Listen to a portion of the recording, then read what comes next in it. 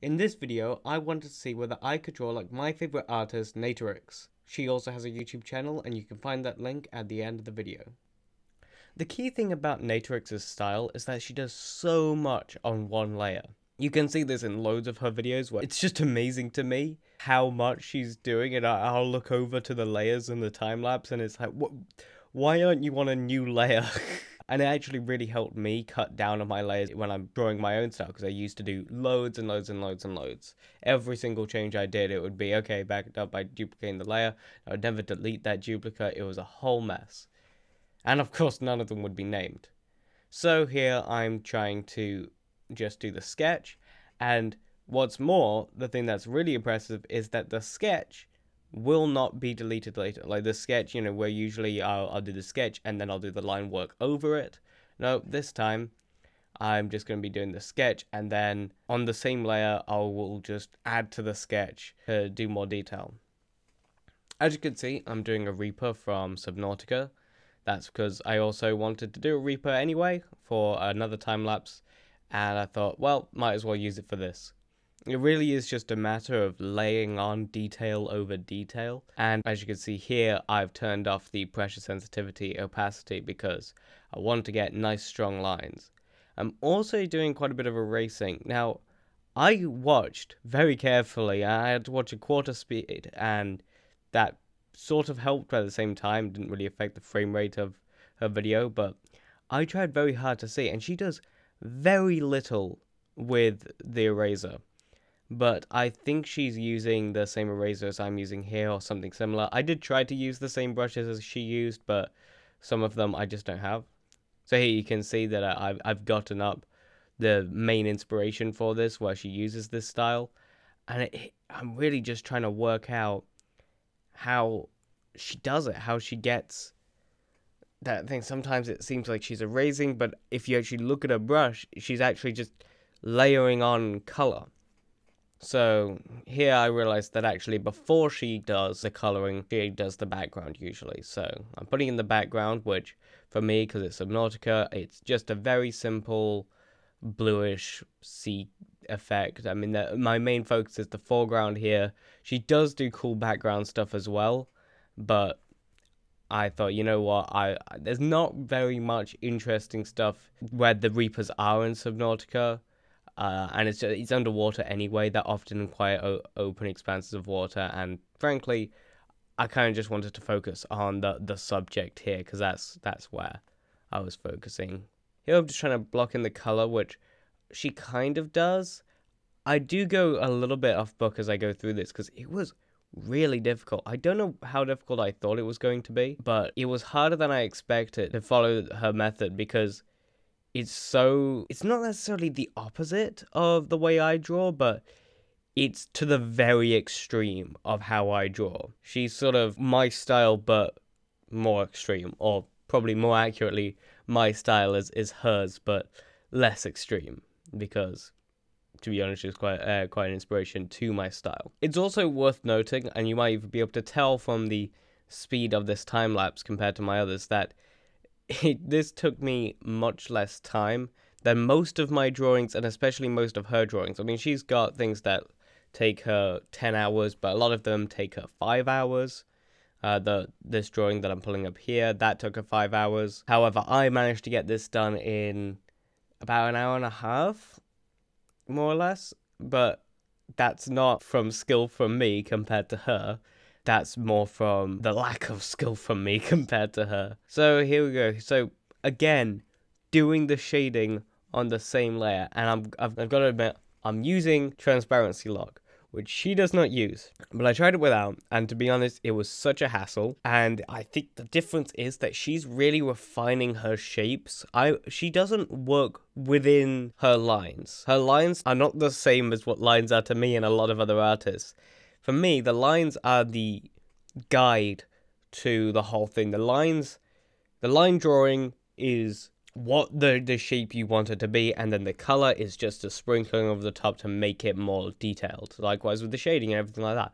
For her, no, the lines are just one component, it seems, one equal slice to it. So, you can just shape and mold the lines and all of the other intricate parts however you like, and it's just so interesting. Everything is malleable in her art, and that wasn't really something I was used to. So, whereas every stage for her, another shaping stage for the whole picture. Whereas for me, each stage for me is trying to fill in what I already established with the lines. So, yeah, I'm using a transparency lock layer because I did not want to do it without that. So, but I'm quite happy with some of the effects that I've got, and as the drawing goes on, I definitely do go a little bit more off book. I definitely kind of improvise a bit more, and to be honest, I think you kind of have to do that because that's probably how she draws anyway. Because I'm not trying to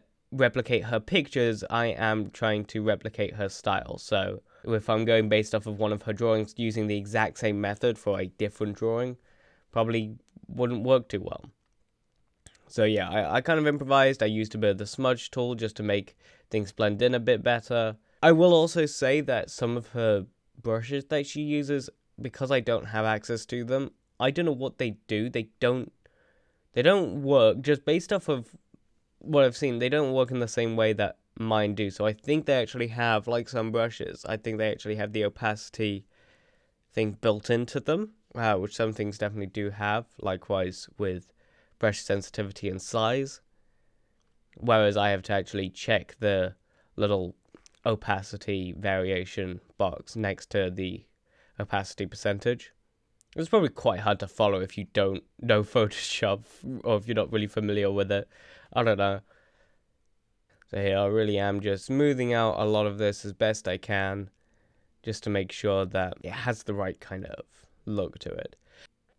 I've got to say, I mean, it's not as impressive as hers are. You know, this really is more of a tribute than a direct replication of the style. I'm quite happy with it. I think it works quite well. You know, I'm using a multiply on my brush directly rather than what I'd usually do, which is put it on the layer, but I'm quite glad I did that. And then here, I think I'm using a screen just to have the extra lighting to it, which again, I'm glad. I think that looks good, and I think it looks quite similar to how she does it, but she does it quite differently.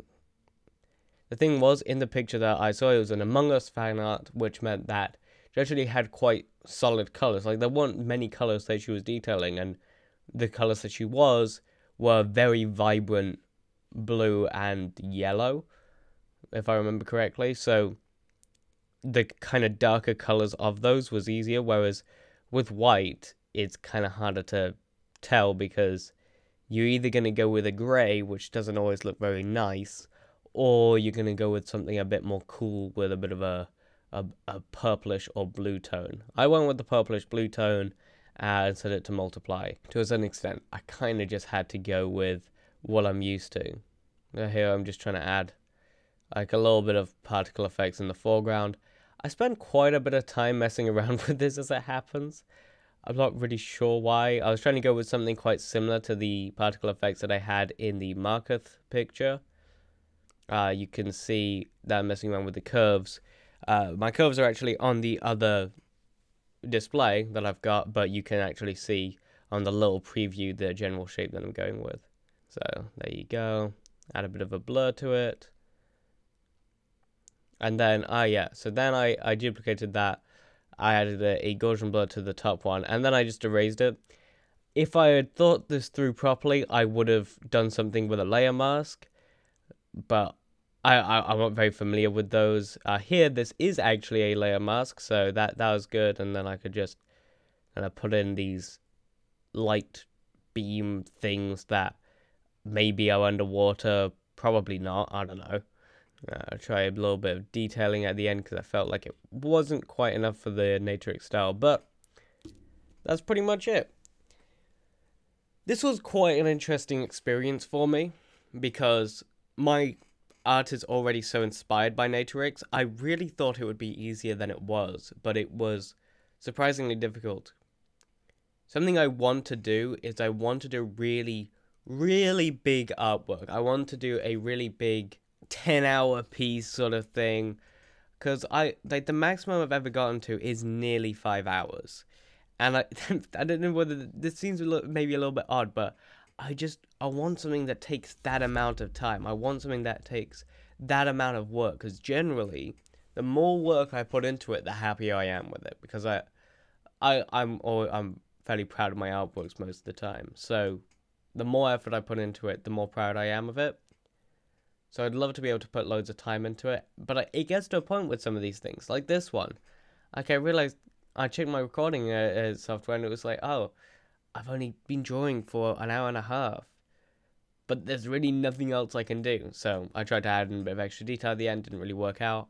So I thought, well, guess that's it. But a lot of the time comes in with the background, and then subsequently like all the lighting in the background, things like that. I mean, you can see this actually in the drawings that take me quite a while. The exception to this is Rubber Hose on my channel.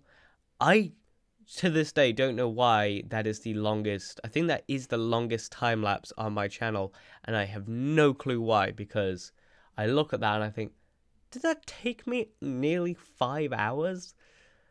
But Fairy of the Forest is also one of the longer ones, and that one is mostly background. So yeah, a lot of it just comes in detailing the background, because it's just a lot more complicated shapes in the background than in your subject in general. So I quite enjoyed this. Let me know if there are any artists that you want to see me replicate, because this was fun. This was interesting. It was difficult, but I think it's the sort of thing that you get better at with practice. And I'd be curious to see, because when you emulate other people's artworks, you learn things from them. That's really the greatest improvements in my artwork, has been when I've replicated somebody else's, like drawing Bruce Wayne or drawing this Yeti that someone did. You know, it helps you learn the techniques that they themselves used, even if you don't know what techniques they were. In this situation, I know some of them that Natrix did. So let me know what artist is your favorite artist, and maybe I'll replicate it in a future video. That's all for now. I don't have an outro.